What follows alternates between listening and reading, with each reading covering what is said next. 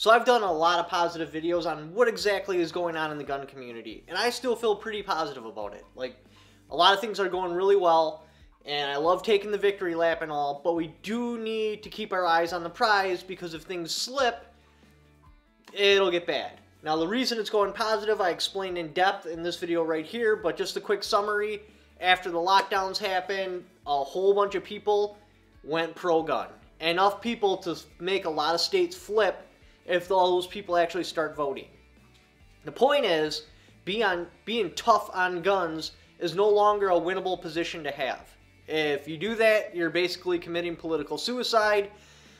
So we are seeing big steps and well, not so much victories yet, but we're entering in a lot of fights that have a potential of very positive outcome.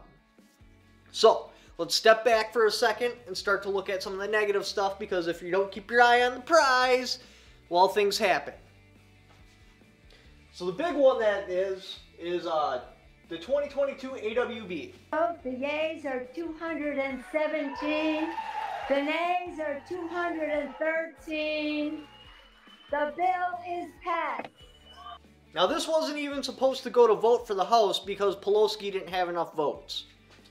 For example, if the two Republicans would have voted nay instead of yay, which means no instead of yes, it would have been a 15-15 split. I don't know what happens when that goes like that, but anyway, she knew for sure that she was going to get two Republicans to flip. How did she know this for sure? Now, I don't have a crystal ball. I can't tell you anything for sure, but I'm assuming it had something to do with insider trading. She either threatened to have these guys investigated for insider trading, or she offered them a piece of the pie. For example, Nancy Pelosi's annual salary is just about $250,000. That's $223,000 a year. So let's pretend she lived for 100 years, and she made that from the very beginning. She lived the entire 100 years. She didn't buy food.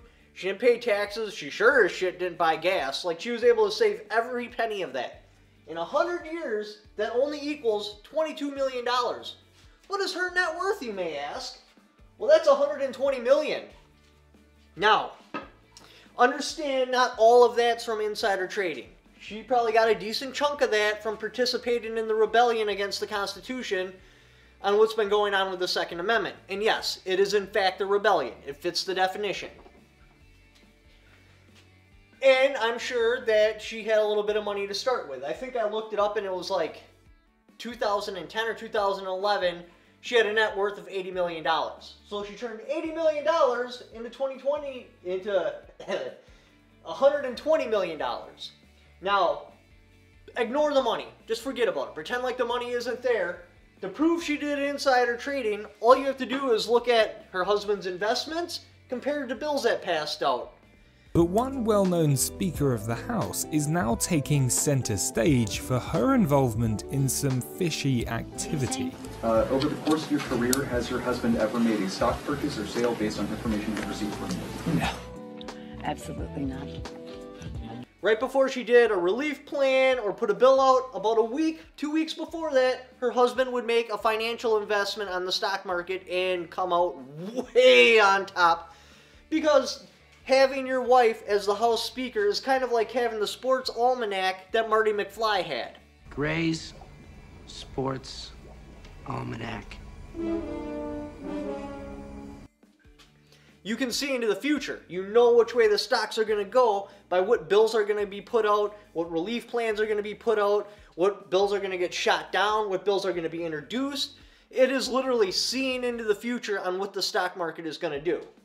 Just seen the pair beat the S&P 500 performance. Nancy Pelosi has until recently opposed banning stock trading by congressional lawmakers, suggesting it was part of the free market economy. Because this is a free market and we're a free market economy. They should be able to participate in that. That's all the farther I'm going to go into this, because you can do your own research on that.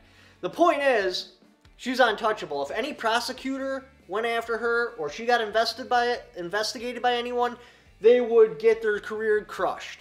No prosecutor is going to touch this. Even though it's like way out in the open and super obvious, it's just not going to be touched. So I'm assuming she talked to these two Republicans and either offered them a piece of the pie or threatened to have them investigated for insider trading. So she knew these two were going to flip, so she brought it to the House, and it ultimately passed with a final vote of 217 to 213. Will it go past the Senate? I mean, anything can happen.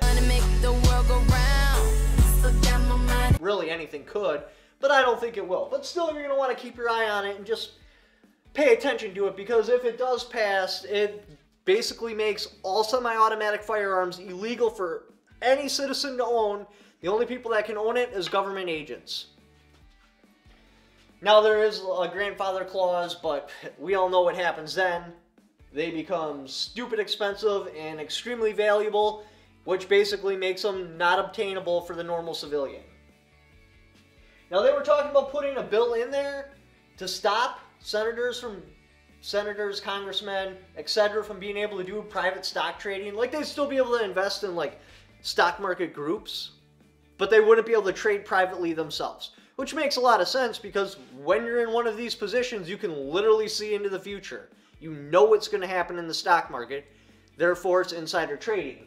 It was introduced in January of this year, but obviously it got shut down, because if that got shut down, becoming a senator or a speaker of the House or any sort of politician would no longer be insanely profitable. And they don't want that, especially with no term limits. I mean, that's a couple $1 million cash cow we're talking about getting rid of. So, nothing happened with that. Will something happen with that in the future? Not likely. The next one we need to watch is manufacturers getting attacked. Yes, as you know, Daniel Defense has been getting attacked for the commercials they put out, which is completely absurd. I mean, seriously, how much is their advertising budget anyway? Probably $0, because every time a politician opens their mouth, they sell out of everything. But they counted their tweets as commercials, and then they attacked them for that. Now, what is the purpose of this?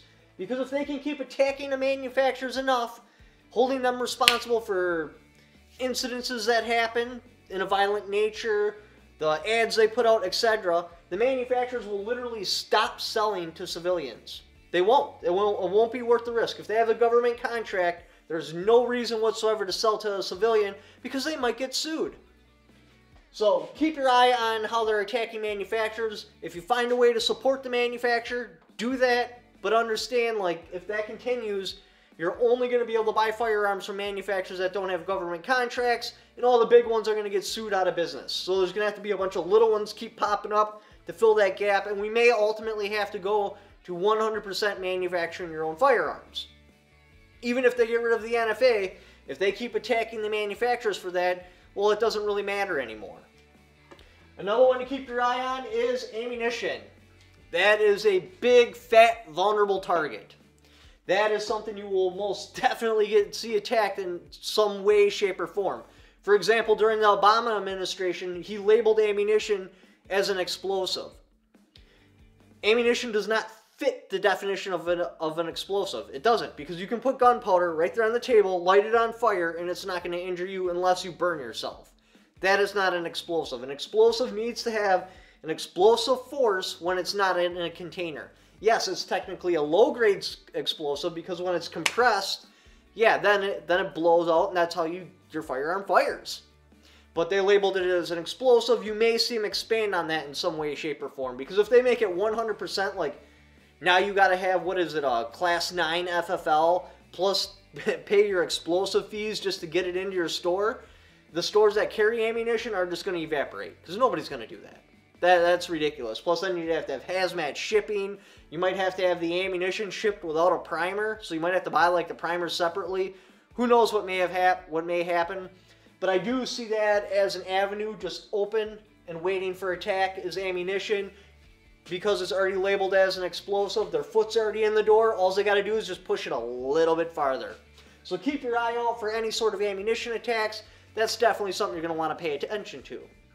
Aside from that negative stuff, I still do feel we are on a positive road, and because of the Bruin decision, I kind of feel like the NFA's days are numbered. We'll have to see how it plays out.